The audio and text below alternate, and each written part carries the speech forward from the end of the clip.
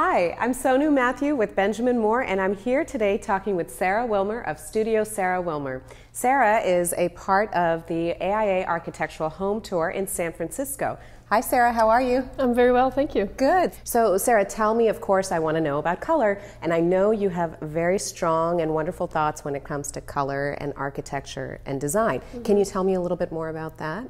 Yes, color appears in all of our projects. I tend to do modern work, which has a kind of goal of simplicity and elegance. But I also do residential projects for families with kids, and there is a desire for it to be livable. And I think color brings a kind of richness of livability to sort of simple modern elegance.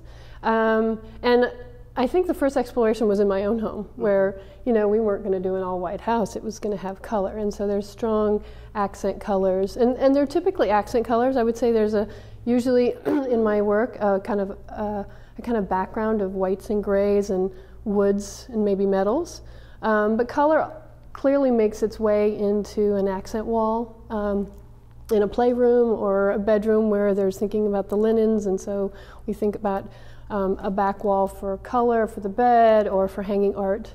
So I really enjoy using color to bring kind of livability or richness to a modern sensibility. So, and color is basically helping to bring that softer aspect into architecture, and it sounds like color is adding personality to your spaces too. Oh sure, and connecting to furniture and carpets and fabric. That's really amazing, because color is truly in context with everything in the environment. Yeah. And it sounds like you've played that up beautifully. Yeah. Well, I can't wait to see, and thank you so much for talking with us today, Sarah. You're very welcome. Okay. Thank you.